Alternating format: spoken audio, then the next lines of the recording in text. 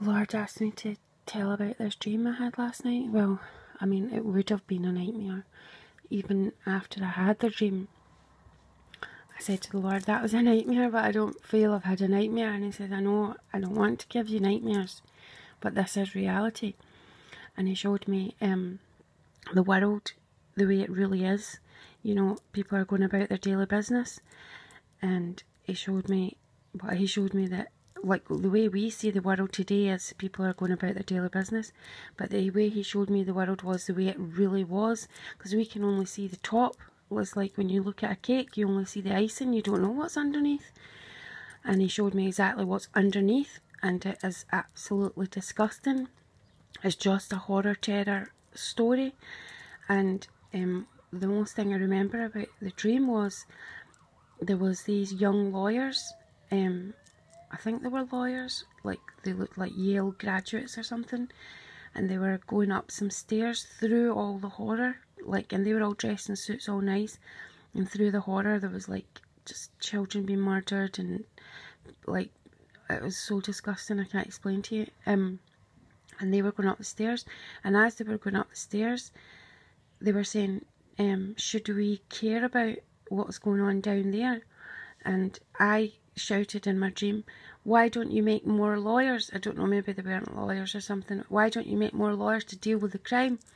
And they started laughing as a group, as if they'd all been brainwashed in the same way, saying, haha, more lawyers. Like, as if this is the way we want it. We're doing this because we want it like this. We want people to die.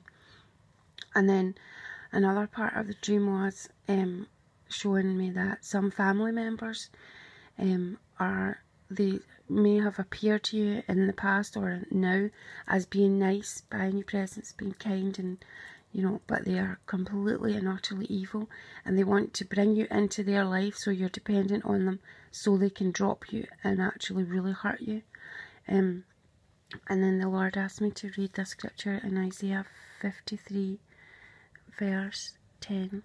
It says, yet it was the Lord's will to crush him and cause him to suffer, and though the Lord makes his life a guilt offering, he will see his offspring and prolong his days, and the will of the Lord will prosper in his hand. After the suffering of his soul, he will see the light of life and be satisfied. By his knowledge my righteous servant will justify many, and he will bear their iniquities. And what I take from that scripture is, I know that the Lord did tell me anyway, will you work for me? When I was about 20, he said, will you do something for me? And I said, anything, just don't hurt my children. And then I was doing things for him, and then he said, if you do lose your children, would you not love me anymore? I said, of course I would love you, they're your children, you gave me them. He said, so even if something bad happened to your children, you would still love me? I said, yes, I would. And it was the hardest thing I've ever had to say. But I did say it, and I meant it, you know, because God, they are his children, you know.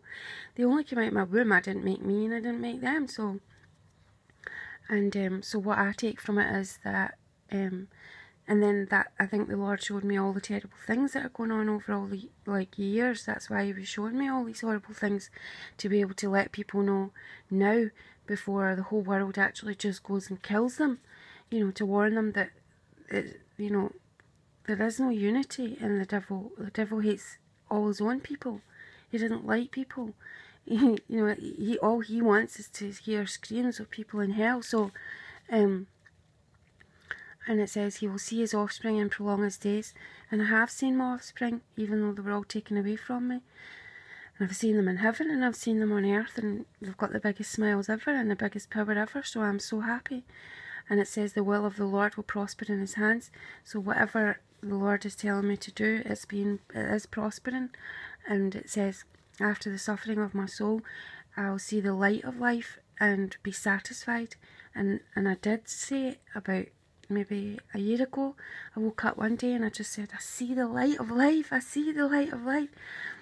And the light of life is that God is in control. He who has ears, let him hear. And it says, by his knowledge my righteous servant will justify many.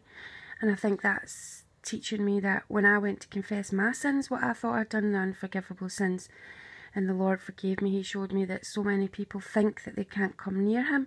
Murderers and, you know, like people that have done terrible things think they can't come near him. But he's saying, you're forced into so many things in this world. 99.9 things you're forced into by the devil. And without his influence, we wouldn't be doing them. You know, and his brainwashing. So it shows that, you know, by the knowledge that I've been given of this, I'm justifying many, which means just if they've never sinned. And, you know, and it's just such a lovely scripture.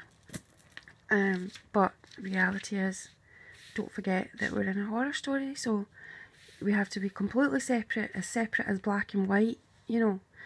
And Isaiah 60:4, the Lord says, lift up your eyes and look about you, all assemble and come to you. Your sons come from afar, and your daughters are carried on the arm. So, and I have to read Isaiah 51 and 11. The ransomed of the Lord will return. They will enter Zion with singing. Everlasting joy will crown their heads. Gladness and joy will overtake them. And sorrow and sighing will flee away. Hallelujah.